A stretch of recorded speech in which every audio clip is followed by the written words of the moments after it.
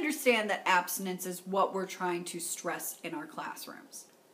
But you're asking me to lecture them with minimal guidance and training without even considering what they may see or hear from other outside sources. How is this a learning opportunity for students? Where is the emotional connection from learning through discussion?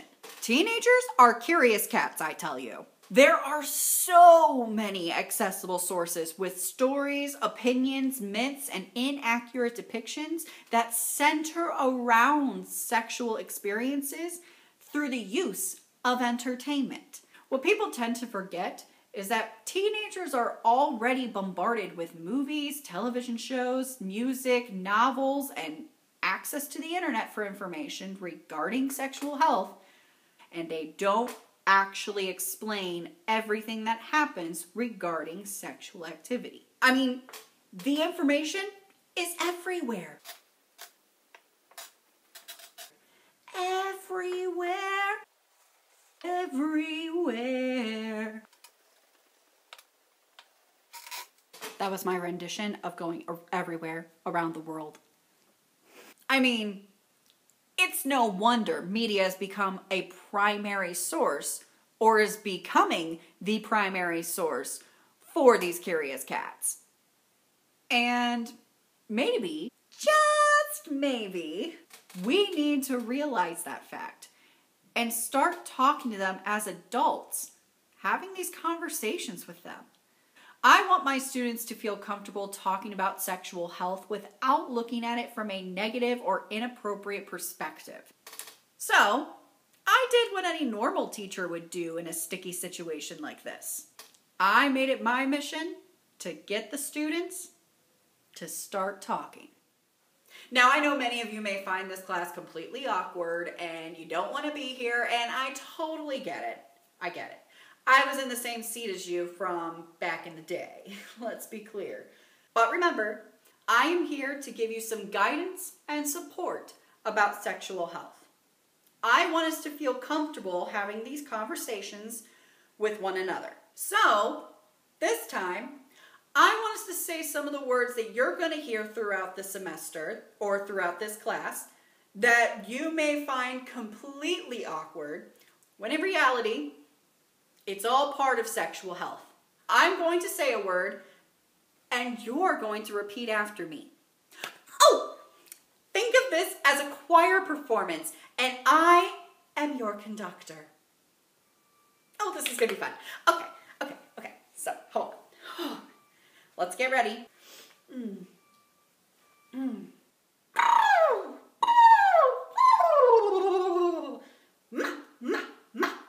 Sorry, High School Musical in me. Hold on.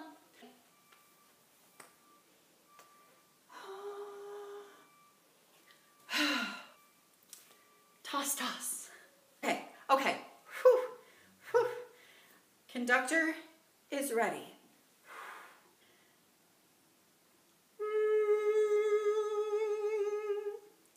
And genitals. Come on, humor me, please. Everybody. Ready?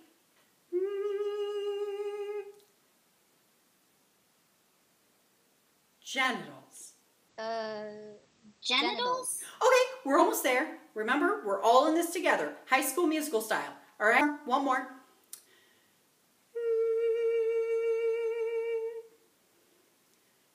Genitals. Y'all did amazing. Okay. Now, you're going to hear these terms throughout the course, so I want you to feel comfortable saying them out loud rather than avoiding them as much as possible. After this, we began doing it for multiple words that made us feel like it was uncomfortable or inappropriate to say out loud. Okay, this should be easy because I've heard many of you play this game before outside of this classroom, so I know that you guys can do this. But remember, instead of saying this obnoxiously loud, we're going to say this in a confident and respectful tone. Okay? Ready?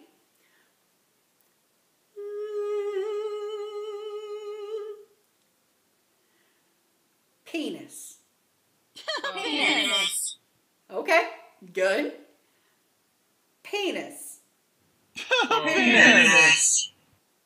All right, one more time. Respectful, confident, not obnoxious, okay? We're going to do that one more time. Penis. Penis. Y'all did great. Great job, everybody. Wonderful. Beautiful. Bravo. Y'all are talented. All right, one more word. And we're going to say this confidently and respectfully. Remember this. All right. Vagina. Come on, guys. I know you guys can say this. I'm not asking you to write an essay. I just want you to say the word. We'll do it without the humming. I promise. We'll do it without the humming. Vagina. Vagina. Okay.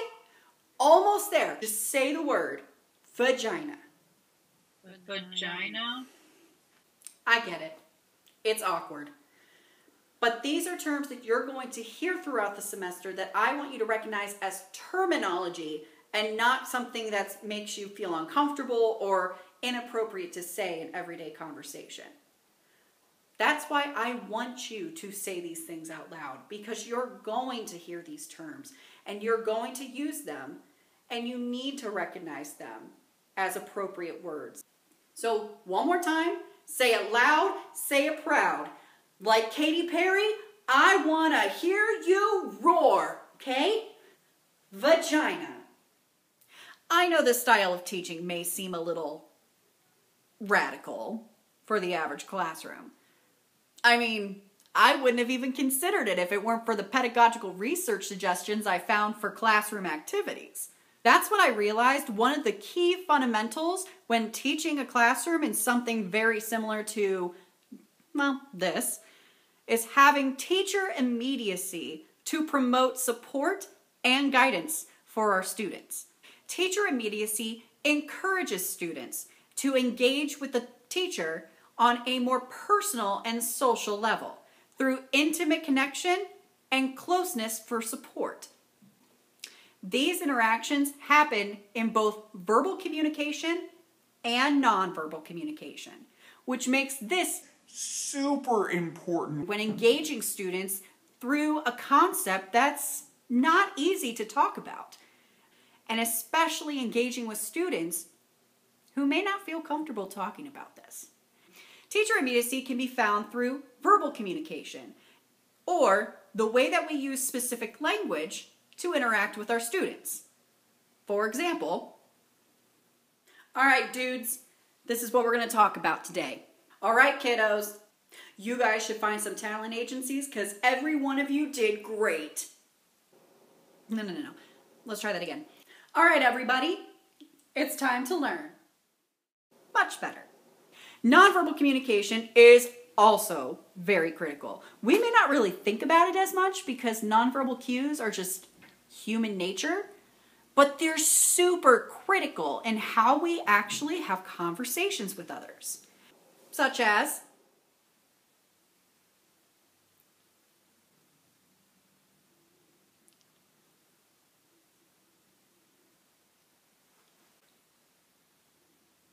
that's why it's key to understand how teacher immediacy can be applied in an everyday classroom, including sexual health. So, I made it my mission to be as open as possible with my students. I want to give them the information they need to know to be successful when it comes to sexual activity. Wait a minute, that came out wrong.